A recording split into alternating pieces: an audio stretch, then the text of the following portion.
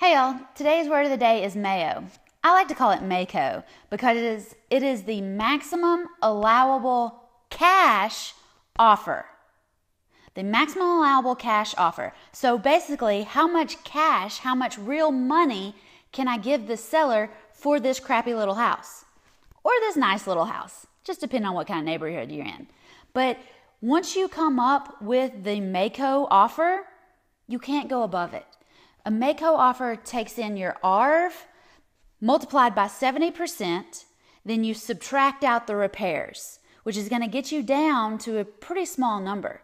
This is the number that a lot of wholesalers use. This is a number that a lot of people will just say, let's go with 50%, but they don't have a formula to back it up. You need a formula so you make strong maximum allowable cash offers.